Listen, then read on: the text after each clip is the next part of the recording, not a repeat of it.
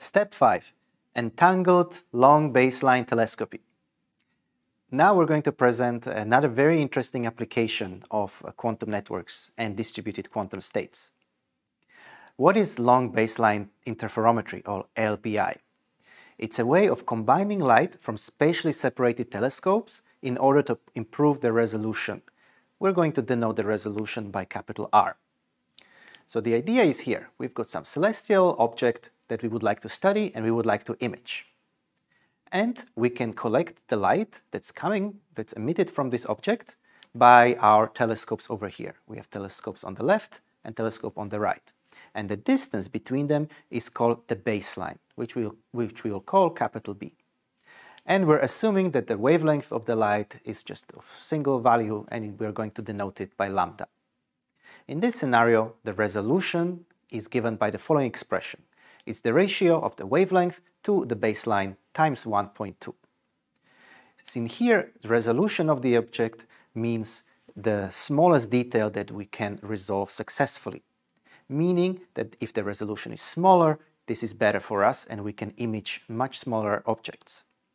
So you can see that one way of resolving a further object or a smaller object is by increasing the baseline and moving the telescopes further away from each other.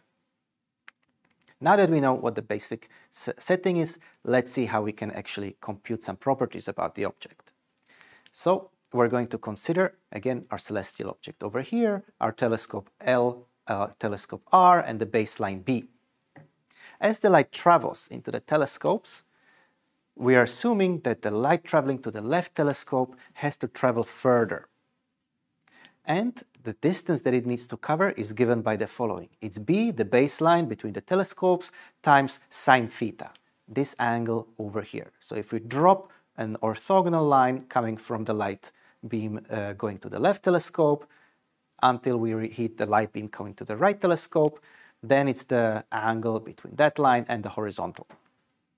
So the distance that the light needs to travel when going to the left telescope is given by B sine theta.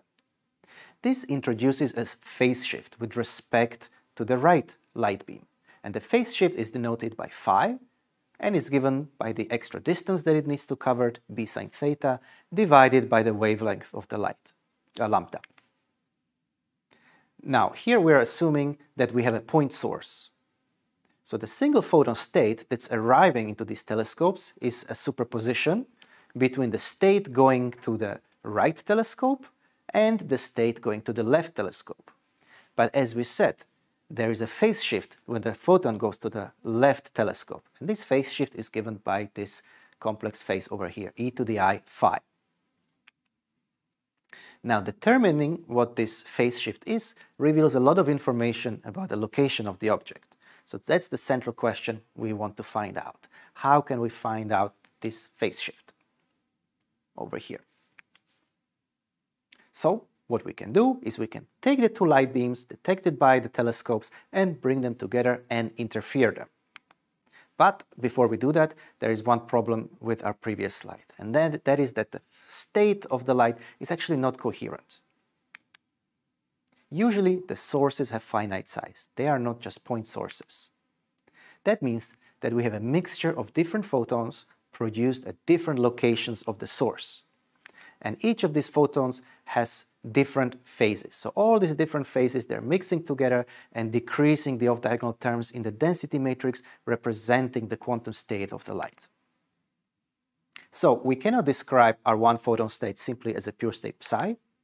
We need to move into the density matrix picture, and the state is given by the following. Here the basis is this first column and the first row represent 0, 0 state, meaning no photon in the left telescope and no photon in the right telescope. Here we have 0, 1, so 0 photons in the left telescope, 1 photon in the right telescope, and so on. And we see that the state is given by the following. We have 1/2 and 1/2 along the diagonals, and the off-diagonals are given by this complex term V. And this term is usually called visibility. If we had a coherent source, then here the magnitude of this term would be 1. It would just be e to the I phi. So let's go back to interfering the two lights coming into our telescopes. Here we have simplified the picture, and we have the left telescope on this side. It accepts the light and it brings it to a beam splitter.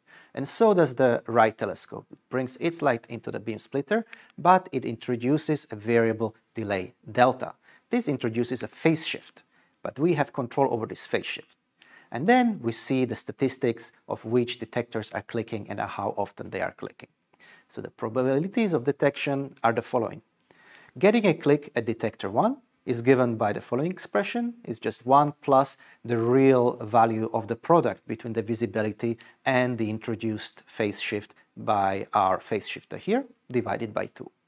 And the probability of detecting the photon at the detector 2 is a very similar expression, but instead of a plus, we have a minus over here. Now, we can sweep through the various values of delta, and that way we can find out information about the visibility V, such as its amplitude and its phase. And then we can reconstruct the state of the light. Now, there are two major issues with this setup. The first one is phase noise. And this is introduced in the atmosphere by fluctuations of the density of the atmosphere. We can't really do much about that. On the other hand, we can do something about the second source of noise, and that's photon loss. If we don't get enough photons, we cannot accurately reconstruct our visibility V. So every photon loss that happens inside the interferometer results in lower sensitivity of this approach.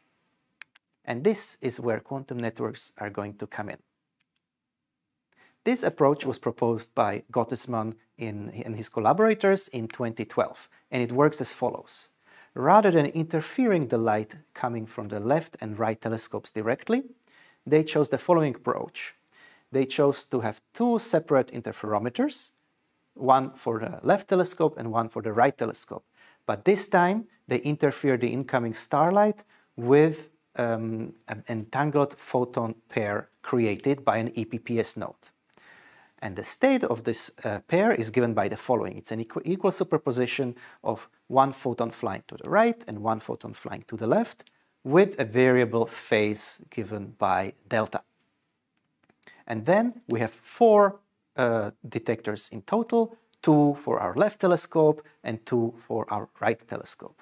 And depending on the statistics, how they click, what's their probabilities of detection, we can infer some information about the visibility.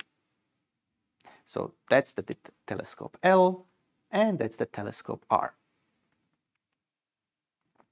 Now we can reconstruct the visibility by measuring the correlation between the measurements or their anti-correlation. What we mean by that is the following. The probability of observing correlated clicks, meaning that we get a click on detector L1 and click on detector R1, or we get click detector L2 and click on the detector R2, is given by the following expression. So it looks very similar to what we saw previously using direct interference between the left light and the right light, coming from the left telescope and the right telescope. The probability of observing an anti-correlated clicks, that means detector L1 clicks and detector R2 clicks, or detector L2 clicks and detector R1 clicks, is given by the following expression. Again, this should look familiar from our previous slides. The crucial point here is that the light itself coming from the celestial object that we're trying to image does not have to travel all the way from one telescope and the other telescope and meet in the middle at a single beam splitter. That means that we can extend our baseline as long as we have the ability to distribute end-to-end entangled pairs over large distances. And this way, the authors were able to eliminate or reduce the effect of photon loss on the sensitivity of LBI using entangled pairs.